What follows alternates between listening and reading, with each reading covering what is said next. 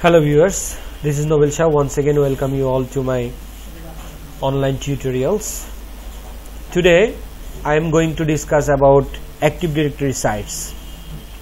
How to configure Active Directory sites I will show you, and how to configure subnets, and how to create site links, also how to create site link bridges. I will discuss with you one after another. So before I begin, let me tell you one thing about sites. What is actually Active Directory sites? Sites actually enable you to map physical locations such as branch offices into Active Directory. Okay, maybe you have a company and you have a branches in different locations, so you can configure sites so that you can map your different locations with a specific site, and users from a specific site will be authenticated only with that particular site.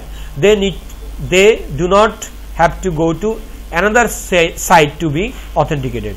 They can authenticate from their own site. Okay, so to configure Active Directory sites, we need to go to the tools and then choose the option which is Active Directory sites and services.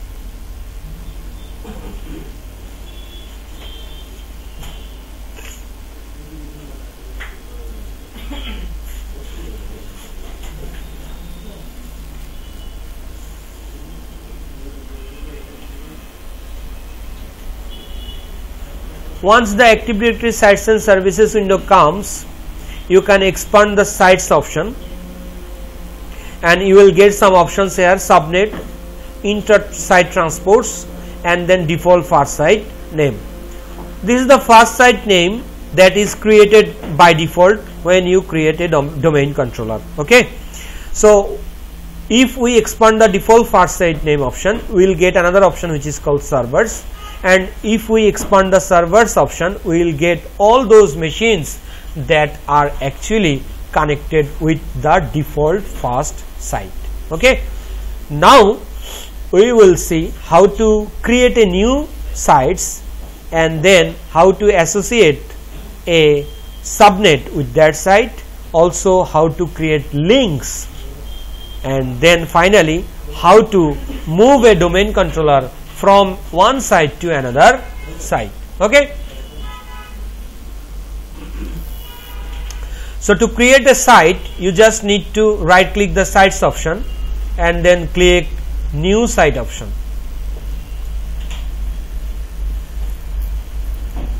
Once the new object site window come, just specify the name of the site. Okay, for example, let me specify a name like MEL-site, mail site. Okay, assume you have a location which is Melbourne. You have a branch office over there, and all the users from Melbourne will be authenticated with this particular site. Okay, so we have specified a name which is mail site, and then you need to click the default first site link. Look, here is a message called select a site link object for this site. Site link objects are located in the site's inter-site transport container. Okay, so because we do not have any default any previous link created, so we need to specify the default site link and then click the OK option.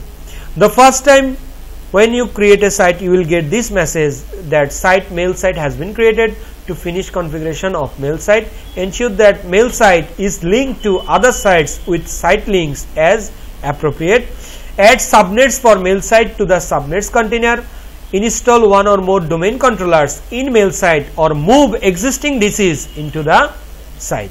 Okay, you will not see this message again until the next time you start Active Directory sites and services. Okay, fine. So our first site, which is mail site, is created. Okay,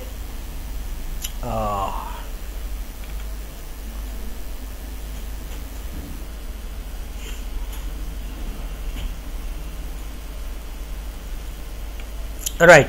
So let me create some other sites sites, right click and then new site, and then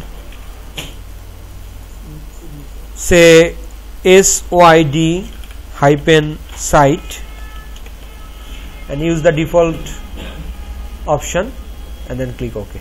Okay, click another site like new site adl hyphen site, use the default site link option and click OK. Right, click another site name new site dhk hyphen site, click the default site link and then click OK. So we have created 4 different sites. Okay, now we need to specify the subnets for the sites. Okay, so click the subnets option and right click on it and click new subnet. Once the new subject window comes, specify the subnet ID along with the CIDR value. Okay, so for example 10.0.0.0, this is a class A subnet and then CIDR 8. Okay, and then let me associate with it DSK site. Okay, so I have specified a subnet ID and this subnet will be associated with DSK site and then click OK. So this is how you can specify all the subnets with your sites. Okay, click another new subnet and then prefix like 192.168.0.0 and then CIDR maybe 24 and then use another site, for example Sydney site. Okay, click another subnet like new subnet 172.16.1.0 CIDR 16 and then click mail site. Okay, it will be 0.0 not 1 actually 0.0, then mail site and then click OK. Right, click another subnet new subnet. Okay, 3 is enough. Let me go with this. So I have created 3 subnets and associated with the sites. Okay, now click the inter site transports option, click the IP option, right click the IP option and then click the new site link. Okay, now specify that which site will be linked with which another site. Okay, for example I want to link Sydney site with DSK site. Clear? And then you can specify a name here for the site link, for example sid hyphen DHK link. Right, it is a link between Sydney site and DHK site and then click OK.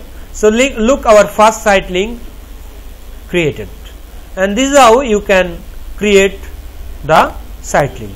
So let me create another site link which is default first site name. So let me specify a name like default hyphen with another site which is mail site and default first site name. Okay, and then click OK. So we have created 2 different site name and we name it default and mail. Right,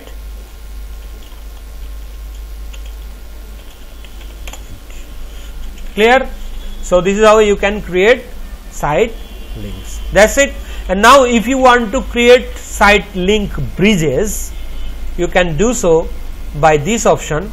Right click the IP option and click the new site link bridge option, and here you need to specify the links that you have created earlier. Okay, so the link we have created here, one is Sydney DHK link and then another one is default mail link, and then specify the name of the site link bridge. Okay, so my sites link bridge, and then click OK. So this is how you can create a site link bridge. Clear? So that is all about sites, subnets, and then IP, and then how to create link. Okay.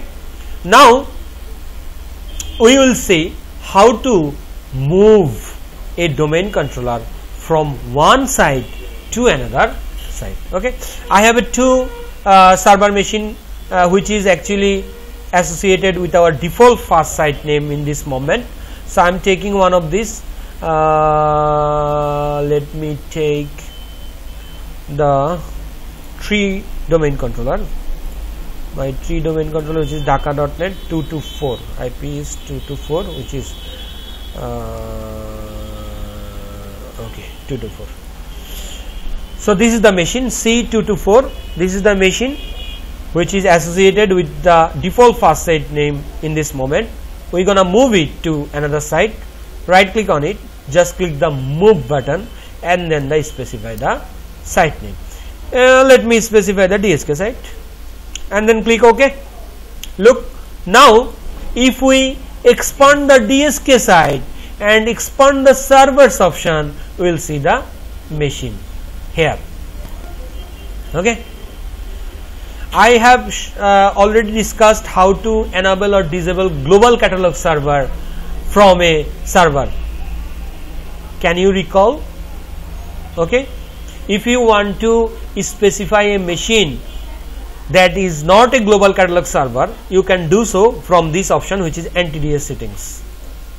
Okay. And if you want to remove the global catalog server option from a server, you can also do it from the same option, which is NTDS settings. Right click on it, go to the properties options, and just uncheck if you do not want to configure this machine as a global catalog server.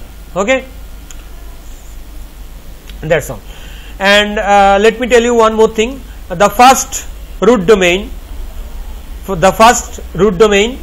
that actually configured with a global catalog, you cannot remove the global catalog option from that domain controller.